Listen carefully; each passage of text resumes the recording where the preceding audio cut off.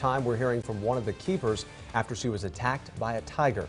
Thanks for joining us tonight. I'm Jace Mills. And I'm Brooke Lennington. That story put Topeka in the national spotlight. Keeper still in the cage? Yes.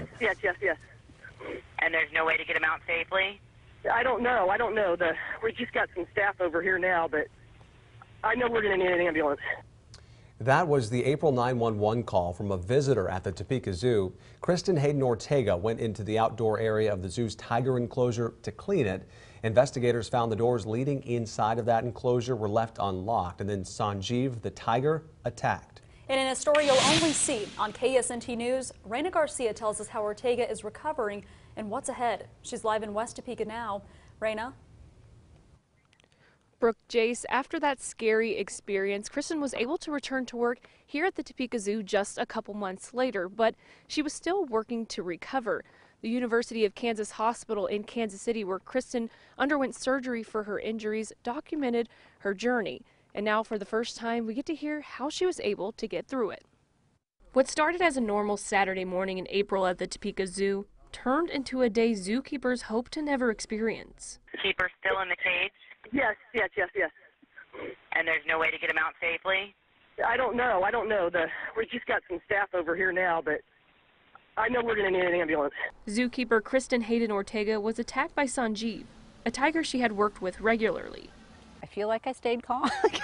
I mean, like what I actually did and what I think I actually did might be two different things. The attack had gone on for a couple minutes, all while a few zoo visitors witnessed it behind the glass. Sanjeev finally stopped once Kristen's fellow zookeepers were able to lure him away. I knew when he let go, and I knew when he walked away to go inside, and I knew when the members of the gun team arrived, and I knew when the other staff had arrived first, to try and get him inside. So all of those things just kind of was just one more thing that was like, okay, either way, I'm going to be okay.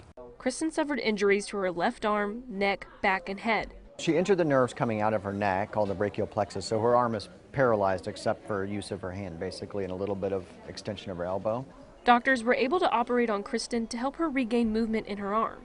While it hasn't been an easy recovery, Kristen says her team at the Topeka Zoo and getting back to doing what she loves have served as motivation to keep going. They did exactly what we trained for, and you hope you never have to do, but they saved my life. And they saved his life. It's just one of those things that, you want to try and do what you can to get back to it and get back to your life. Kristen is still in a sling as she tries to get that arm back up to full strength as much as possible. But despite the attack, Kristen says she has no hard feelings towards the tiger Sanjeev and even describes him as a great cat and easy to work with. Live in West Topeka, Raina Garcia, KSNT News. All right, Raina, thank you.